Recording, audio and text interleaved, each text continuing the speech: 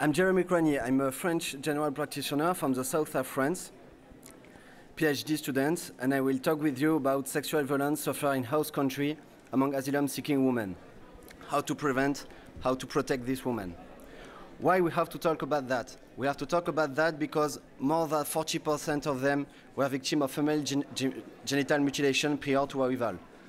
That's what we find in a study we published in September 2023 in the Lancet Regional Health Europe and reprints by a famous French newspaper, Le Monde. Our main result is that almost 5% of them were victims of rape in their host country, in France. This is 18 times more than the general population. But despite this overexposition, less than 1 in 10 consult a physician, a medical doctor, when the violence occurred. So we have to adapt our practice to provide appropriate care for them. So how to protect this violence from this violence?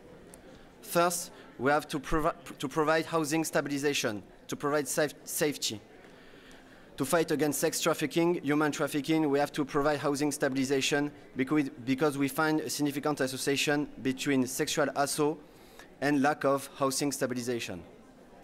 But in our study, 27% of them were lack of housing. So we have to reach out to them. We have to find them where they live, where they stay, to provide care, and not to wait they come in our healthcare center. That's what we do in Marseille, and you see a picture of our truck in a mobile healthcare unit, and that's what it works. That makes it possible to break down trivialization. Because almost 70% of them were raped prior to arrival, they think it's usual to be raped. They think it's common to be victim of sexual violence. So we have to break this idea and to remind that we have to fight against, and you have to provide appropriate care for the violence they suffered. We also have to break isolation because we find a significant association between isolation and sexual violence. The next step is to design ambulatory primary care protocol to screen and care this victim. That's what we do in Marseille. You see a picture of our ambulatory primary care center. And this protocol has to be multi-professional, involve caregivers, of course, but also social worker, psychologists, and community health worker using health mediation.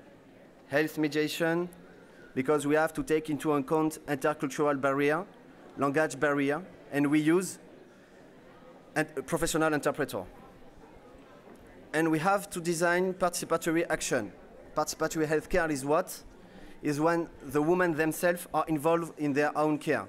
For example, in our primary care center, some women lead therapeutic education group workshop.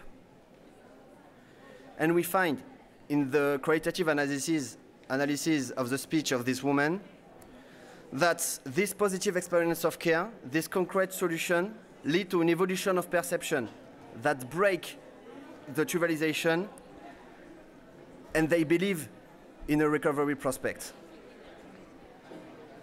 So to finish, we have to provide housing stabilization, we have to reach out to this woman, we have to break down trivialization and isolation, we have to design ambulatory primary care using multi-professional, intercultural, and participatory skills, and that leads to recovery prospect.